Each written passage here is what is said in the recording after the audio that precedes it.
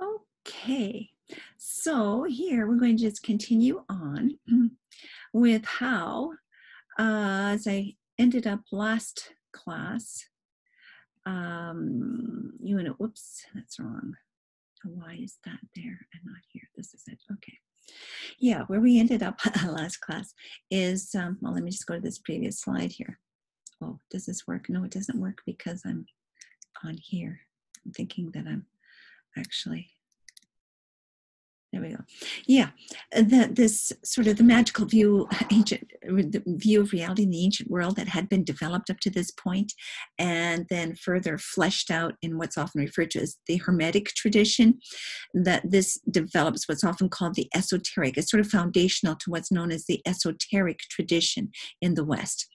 That is sort of a different orientation to reality. All right, it's a different orientation to reality than what is going to become the view of reality that we find developed in Christianity as it gets established as a religion, and therefore it's sort of the main established religion in the West, right? This is the magical esoteric view is an alternative to that. And then later, with the rise of the Enlightenment and secular humanism and the rise of rationalism and all that, then this is going to be then sort of the third orientation to reality that's going to develop. Whereas this esoteric one is what goes underground here during this time, okay? And it's what's going to be feeding and be drawn from in the 1960s when we have the whole hippie culture, movement kicking off in the counterculture of the 60s. All right, they're going to draw from this esoteric magical tradition in a sense. That's what's going to get revitalized, right? So anyway, so it's gone underground. When Christianity gets established as a religion, and a lot of this gets forgotten and lost, kind of percolates a bit underground, but it's largely marginalized and pretty much abandoned to a large degree. So what happens next, I always think, is we have a revival of this. All right, so often again, the word occult means hidden, secret. Is addressing that deeper level of reality, right? That's hidden and not obvious, and therefore it being hidden. And on the inside, it's sort of hidden on the inside. It's often been esoteric. That's what the root meaning of esoteric is. It's that which is inner, the inner, secret, hidden teachings, the inner, hidden, secret understanding of reality. Okay, it's sort of what the words all refer to. So we find a revival happening during the Renaissance, all right, by various Christian thinkers. Oh, this does work this way. Okay, great. And so this occult revival, and I'm going to go into present now, and just so you can see things better. There's going to be a number of figures involved here, all right, just to give you a little bit of an introduction. Marsilio Ficino, he'll be doing a lot of the translating and publishing of some important works that had been forgotten and lost. And then Giovanni, as we'll see here, he writes a manifesto. Johann Reuchlin and Johannes Trithemius, we'll talk about each of these a little bit here coming up. Okay, so here is Marsilio Ficino, and I don't know, hopefully you can see his dates there, right? Because I have a bar there about screen sharing. Anyway, what happens here? So this is in the 1400s, and Islam has arisen, and Islam has conquered the whole of the Middle East, gotten into Spain, over into India. It's covering a huge amount of territory. Islam has, and has always been wanting to get into Europe beyond Spain, trying to get into Vienna and whatnot. And so what happens here is in mid 1400s is when the Muslims conquer what today is called Istanbul, but used to be called Constantinople. And the city of Constantinople, which is today Istanbul in Turkey, it was the center for Christianity in competition with Rome. Okay, and it represents the headship of the Eastern Orthodox tradition in Christianity, and Rome, the Roman Catholic Church, with the Pope being the head of the church there. But Constantinople was a very important Christian center and city at this time. And it had a huge library and a lot of valuables there. And so the Muslims end up capturing the city of Constantinople and name it Istanbul. And so a lot got destroyed. But just before this happened, Cosimo de' Medici, he managed to save a lot of manuscripts and have them brought over into Europe, okay, here specifically into Italy, and where he had then Ficino translate a lot of this material and saved a lot of texts that otherwise would have been gone. And so, you know, what's really interesting to watch is on Netflix, they have the Medici series based on history, and they also have on Netflix the overtaking the Ottoman conquering Constantinople. So those are interesting things to watch on Netflix because you kind of see the real history there in these films. So anyways, Ficino, he was a Catholic priest, philosopher, magician, healer. And this is the thing at this time. There, you know, again, a lot of this stuff had been lost and forgotten, so there hadn't been this kind of demonization of it.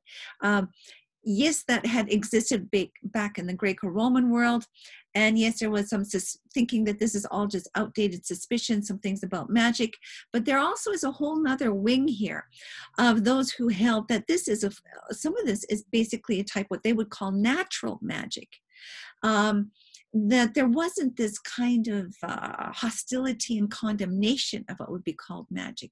It was seen as working with the energies in the universe, working with sound frequencies, that this was a way of doing natural healing. It was seen as a type of science, really, for a lot of these people.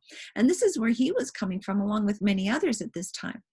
They felt that they could work with things like astrology, energies, sound vibrations, right? All these things to bring about healing and whatnot. And they called it natural magic. And they felt that this in no way conflicted with their Christian faith, all right? And this is where he was at. So he translates a lot of works. I think I have another slide of his. No, I don't. Okay. He translates a lot of the works of Plato and some of the Neoplatonists, as well as well, yeah, I have that there. Translated the works of Plato and the Corpus Hermeticum, these Hermetic texts. Okay. So with these being translated, then people had access to these ideas and were fascinated by them. Okay, let me just move myself here. And here the next figure here, who was a student and friend of Ficino, is Giovanni Pico della Mirandola. And there are his dates. He died in 1494. And he began the process. Okay, so Ficino just translated the works. What here he does, Giovanni, he merges Hermetic traditions with the Bible. And he also studied Jewish Kabbalah and felt that there could be a syncretic kind of integration of these things. He wrote what's often called the Manifesto of the Renaissance, based on Hermetic philosophy. But, you know, I have to say, it's not just Hermetic philosophy, it's also biblical, some of these things. It's an essay that was called The Oration on the Dignity of Man. And he ended up being imprisoned for a while as a heretic. But just let me read you a passage from, okay, there we go. This is a quote from the Oration on the Dignity of Man. It goes like this here. You know, I guess I can't get rid of my picture of me, can I? Maybe I should and not have that there. I don't know. Adam, this is how he sees the biblical passage based in Genesis, the book of Genesis and the creation of humanity. And so he's basically saying that this is what God desires. This is the voice of God speaking to the human race. Adam being the first human created and the name of the first man. Adam literally meant man in Hebrew, okay? And it goes like this: Adam, we give you no fixed place to live, no form that is peculiar to you, nor a function that is yours alone, i.e., the human being is not totally confined to any one place, any one particular form, as animals are. You know, animals can only do certain things. They can only live, you know, a crocodile can only live in the water and a little bit on land, or birds can only fly in the sky. They're limited. They're fixed in terms of where they can live and what they can do. They're limited. But for humans, there is no limitation. Okay? According to your desires and judgment, you can have and possess whatever place you want to live and whatever form you want to take, whatever functions you yourself choose. See, this is the inherent greatness and dignity given to the human being, is the possibility, infinite possibility. All other things in creation have a limited and fixed nature prescribed to them, and they are bounded by laws. But you, oh dear human being, you have no limit. You have no bound. You can choose for yourself the limits and bounds of your nature. Right? It's like, wow. Herein lies the greatness of the human being, made in the image and likeness of God, that there is this potentiality for divinity within the human being. This is what sets them apart, right? And again, this is based on the biblical text of these ideas. So anyways, it goes on.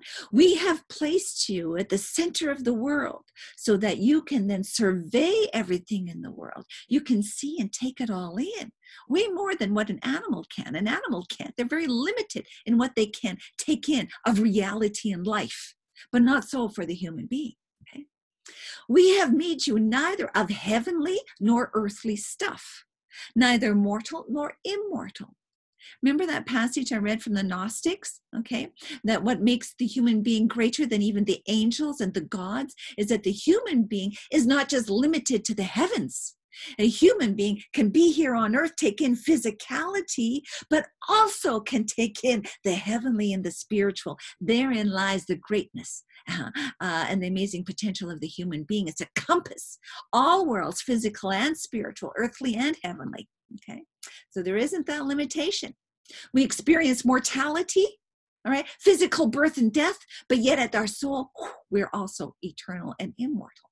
So we have this duality about us, right? It's unique. So anyways, to continue. So then we've made you like all this so that with free choice, freedom of choice, freedom to create, and dignity, you may fashion yourself into whatever way you choose, right? To you is granted the power of degrading yourself into the lower forms of life. Herein lies, because of our intelligence and our potential, our creative potential, we can become the most evil beings on this planet, far worse than animals, even lower than animals in terms of the evil we can create because of our intelligence. So we have the power of degrading ourselves into a lower form of life, to even be lower than the beasts. And to you is also, though, granted the power contained within your intellect and judgment. We need to use this and awaken it and activate it to be reborn into higher forms, indeed, divinity. Right? Herein lies the dignity, the greatness of what it means to be a human being. Right? And that is a part of the Hermetic tradition, but it's also, I want to emphasize this, is very much there in Genesis and in the biblical tradition. Okay, it is. So anyways, yeah, so that's him. He kind of fleshes some of these things out. So influenced by Pico, we have Johann Reuchlin. Okay, again, just a little bit later in date. Again, they're kind of peers in ways, but just going a little bit further in time. He was a humanist philosopher, and he wrote the first book on the Kabbalah, which is as a non-Jew. So the Kabbalah is Jewish mysticism. It's huge. It's very complex and deep stuff. All right. And so anyways, it's so interesting, though, as Christians, these guys all are, they're fascinated with these other ways of thinking and orientation that largely had been, shelved, lost and forgotten. So he integrates the Jewish Kabbalah with the teachings of Pythagoras, right? And felt that Jewish Kabbalah could provide a vision for integrating faith and science. Okay, faith and science. And this is where, if you've seen that video yet by Dean Radin, he wrote the book Real Magic, and in the beginning, in that video, he says that really in the beginning you had magic was sort of the umbrella that contained within it both religion and science, right?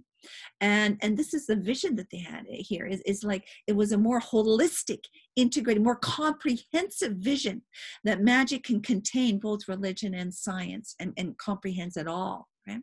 instead of this kind of what later develops into the dismissal of both magic first and then religion as well. And it's just like science only knows what the truth is, right? And that's kind of where our society tends to be in our secular society.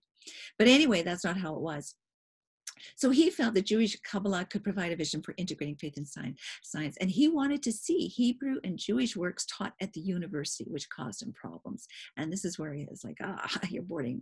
Well, in one's not really heresy directly, but it was just taboo. Because again, the universities were predominantly Christian institutions at this time in history, right? And so there would be tension there over this factor. Okay. And I'm just highlighting some of the names at this time period who were influential in cultivating and spreading this kind of orientation. The next is Johannes Trithemius. Again, a little bit later, he died 1516. He was a Benedictine abbot, which meant, he was responsible for overseeing a Benedictine monastery.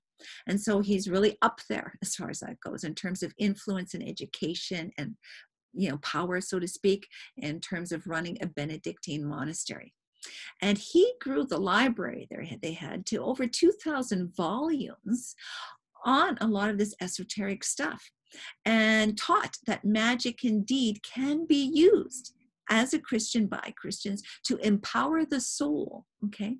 It empowers the soul by God, like it was something that was so demonized, in order to reach heaven, it has spiritual value and purpose. And his students ended up being Paracelsus and Cornelius Agrippa. As we'll see here in a bit, Agrippa wrote a very famous 3-volume work called Occult Philosophy, which became foundational to Western magic. Right? But he was originally a student of Trithemius, this Benedictine abbot. Then we have Paracelsus. Oh, let me see. And there's here. Well, let me just go back then. So here's a little Agrippa. Again, his date's a little bit later, 1535 is when he died, and also appreciated the Jewish mystical tradition, the Kabbalah. Defended a woman charged with witchcraft, because this is now starting, the whole witch trials start happening. The Inquisition starts going off here now. He himself was accused of being a heretic, and so this is where now tension starts brewing and things going on. He was a scholar, lecturer, soldier, knight, and healer, and also wrote a book on the superior intelligence of women. Okay, but he's mostly known for his occult philosophy, very famous for that in occult circles. Then we have Paracelsus, that I mentioned, again, a little bit later, 1541. And he was a traveling medical doctor.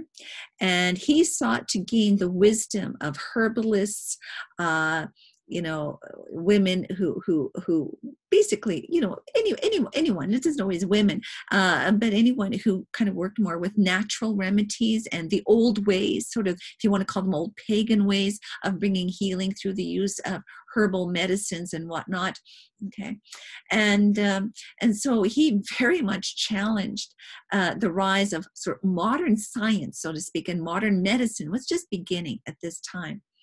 And he resented how in academia at that time, everything was in Latin. All the classes were taught in Latin. Latin was the language of the intellectuals, of the educated. And he held that it should be the language of the people. And one day he did an outrageous thing. He took a lot of books from the library in terms of the new medical approach to healing and health that he held was just nonsense, and had them all burnt. He said, we need to learn from the people themselves through herbs and their traditions, more natural means of healing, and speak the language of the people and teach in the language of the people. So he was very much resented and was a rebel to the establishment at that time, and was resented by those who were in power and influence, especially at the university. So he held that true knowledge and understanding for healing, and even in terms of the sciences, it just didn't come from being locked up in a university and hearing other people talk. He held you had to be connected with nature. And it was very much more of a spiritual process of being in attunement with nature. And that if you really had the right spiritual approach, it's almost like nature would speak to you and lead you and guide you into understanding how things worked, right? That was like, as it says here, a conscious living force in nature, that she would reveal her secrets to those who really had an open soul. And what was interesting too this time is he was one of the first to emphasize the psychological role, the role of the psyche in terms of health and sickness. And that, what you believe and what you think, today we call it the placebo effect, that if you believe that this is the magic pill that's going to cure me, and it's really just sugar, but it's your faith that heals you. And he recognized that your belief is key here in terms of, your state of well-being and your health. And so he held that imagination and the power of belief, right, is very, very important, and that prayer and faith play a critical role as well in terms of healing and health. And unfortunately, what happened is he had a lot of enemies, and one day he was just found dead in a pub, in a tavern, and he was just found dead as though somebody did something to him. Yeah, and that's how he ended his life. Then we have John Dee, who is quite famous. And again, a bit later, died 1608 to 9, esteemed to be one of the most learned men of his time. He also was into Hermetic philosophy and magic, but also a scientist and astrologer, and very integrated it all very much deeply so with his Christian faith. He was most well known for being an advisor to Queen Elizabeth at this time. Okay, and that she, through astrology, he gave her advice with respect to accessing the crown. I forget now the details of how that went, but based on astrological assessment, he gave her advice based on astrology, and it came true, and it all worked. And so she was so impressed with him based on that. That's why she then had him be her advisor. Well, he started to connect as he explored the Hermetic magical tradition. He got hooked up with this guy named Edward Kelly, who had the ability to kind of go into a bit of a trance. And he'd go into a trance and would be able to then look at a crystal ball, and that's what a practice known as scrying, is looking into shiny objects. I think we mentioned that way back in the beginning, right, as a technique in divination. But looking like in a crystal ball, and he would be able to get these revelations, these messages coming to him that he believed were coming from the angels and in another language they called Enochian, Enochian language. And then from that then became the basis that got developed into what different circles called Enochian magic, working and calling upon the angels to create various results through magical ritual. And this then goes into different occult societies like the Rosicrucians, the Hermetic Order of the Golden Dawn, and Aleister Crowley, who started up his own group, OTO, which we'll mention later on, but it played a key role here. Then there was a change in circumstances, and to make a long story short, he got totally destroyed. His whole place got burned down, all his books destroyed, everything was destroyed, and he was condemned as a heretic in the end. And it was a pretty sad story for him there, how it ended. But he was very influential at that time, though, before things turned negative for him. So far at this point here, basically, people would have made here a distinction between three types of magic. That, yes, indeed, there's a dark magic, a black magic, where you call upon demonic forces, satanic forces to gain power, to get desired results. Okay, you call upon demons. Then there was a thing that they called white magic, where you call upon angels and you call upon God. Okay.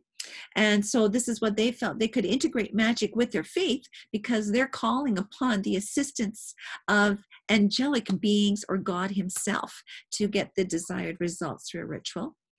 Then there's a thing called natural magic, which is just simply doing magic, working with the forces and energy in nature. Okay, in nature. What a lot of people today would call healing, energy healing type of thing. Okay. And so this also is a time when there's increasing fear of black magic and witchcraft that develops during this time. And that's when we start seeing the witch trials and persecution of witches and Satanists, all kinds of terrible things happening here.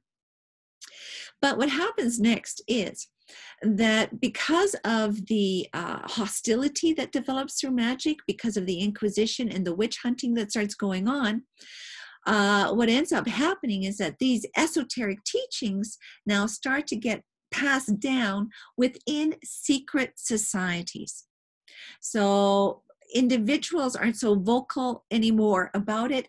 You'd have to become a member of a secret society, and mum is the word. You do not say or talk about what you learn, what you're teaching, the things that you believe, the practices that you do. It becomes silence. It's guarded and protected in these secret societies in order to avoid any kind of persecution. Okay, this is what happens here. All right, maybe I should make this brighter. Yeah, I didn't think of that. Okay, so that's what's happened. So yeah, it's like the Rosicrucians, Freemasons, etc. Right? Yeah. And so I should have brought some glass of water. So first of all, just a little bit on the Rosicrucians. This is a group that develops in the 1600s. And how it begins is two pamphlets appear in Germany claiming to be by a fellow named Christian Rosenkreuz. And that's where Rosicrucian gets its name, from Rosenkreuz, okay, who supposedly lived, 1378 to 1484. And these pamphlets describe his travels in the 1400s in the Mediterranean world, okay, going around throughout the Mediterranean, acquiring wisdom, the secret wisdom of the past, the magical wisdom of the past, right?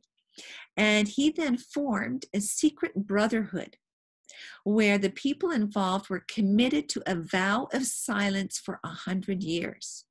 That all these secret teachings he gathered in the Mediterranean world, they were committed to a vow of silence. They wouldn't tell anybody what they were into. Okay. And so these teachings were based on the Hermetic, occult, esoteric tradition, all this sort of magical concepts that we've been looking at here.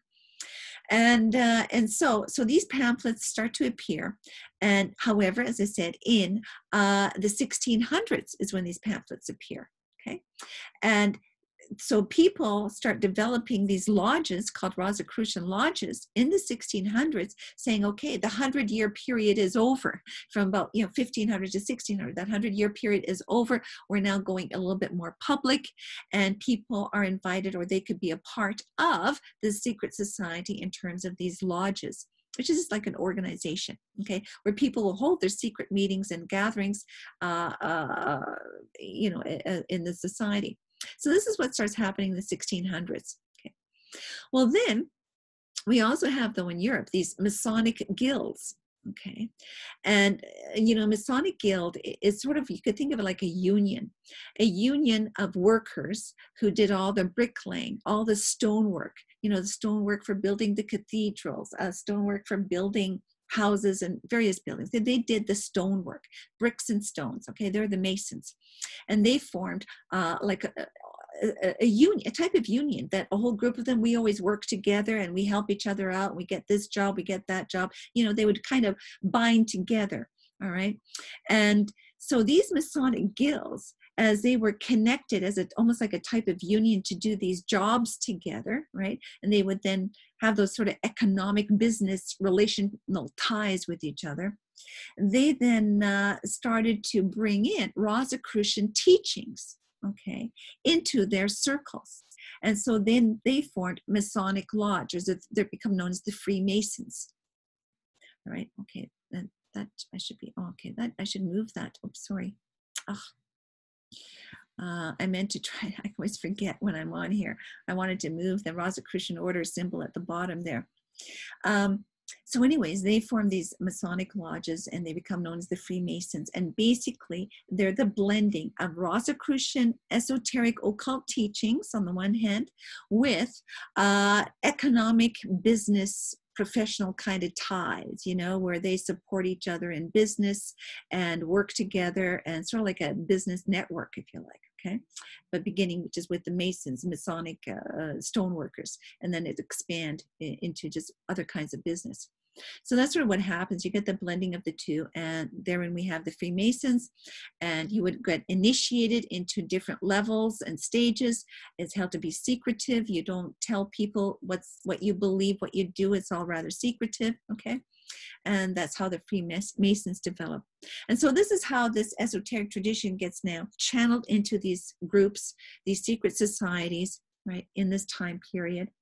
And you can see here 1717 is sort of the Grand Lodge of England was established. That is sort of the mother, the hub, the center for the Freemasons. And then from there it was brought over into America. And if you remember that one film video on Hermetic influence, you can see the influence on the buildings in Washington, D.C., you know, and various features of that.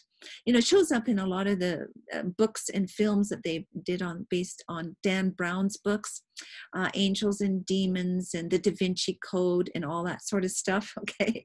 That's where a lot of this Hermetic kind of influence gets channeled through, and the Masons here were very influential because a lot of the founding fathers in the U.S. were Masons, okay? And so you get that influence happening there. All right, I think, yeah, that's it for this here section. All right, so that's just to give you a bit of an idea as to how it gets revived. Goes underground, gets revived in the Renaissance, and how it then ends up getting packaged into these secret societies. Okay, and we'll pick it up from there next session.